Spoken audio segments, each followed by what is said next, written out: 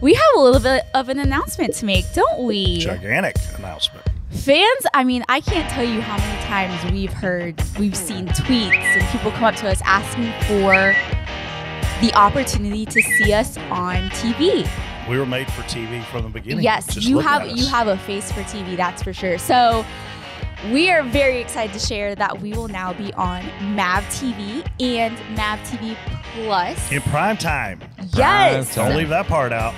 When is this? Thursday at 7 p.m. is the official debut. I didn't think we'd ever be allowed to be, well, visible other than our YouTube videos where they can cut it out. So I think this is brilliant. I think this is amazing. MAV TV is about to blow the up. It's going to be I don't think you can say that on MAV biggest TV. network in television Why history. wasn't I told this before? I would have changed my contract. Is this the first one? You're the debut episode. Kyle Busch leaves his parked car on pit road at the garage entrance and walks off after getting collected in Brad Keselowski's wreck. Freddie.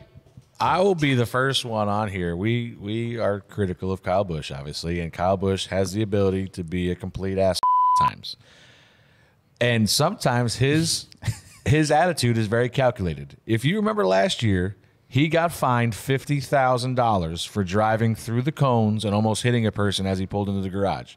So in his mind, this is what his response was to NASCAR. Where as mad as he was at this point, he's still thinking back to last year where, you know what? They fined me for hitting those cones. They fined me for driving through the garage. You know what? I'm going to park this thing right here and I'm going to get out and you can come get it. And now if NASCAR does not hammer him for this, because we sat there next to each other and talked about it, we waited 3 or 4 laps to open pit road because Kyle Busch's car was sitting in the middle of pit road. It was ridiculous how much time he disrupted the race. Now I know he was Didn't bother me. sending his message. Yeah, you were on your way home. But you know, listen, I get it. Kyle Busch, but like Mike Davis compared us to Kyle Busch in the NASCAR media world.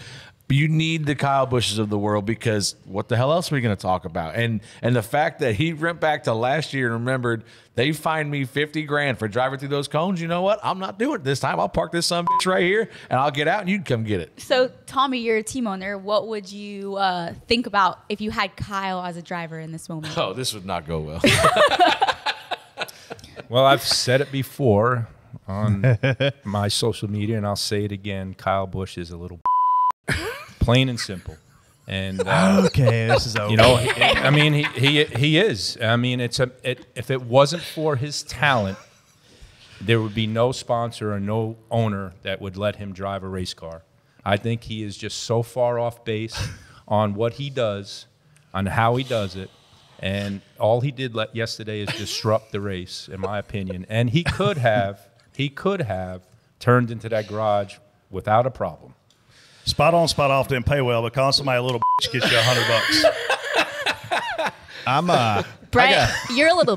Can I please have $100? No, you can't call me a little bitch. It doesn't work that way.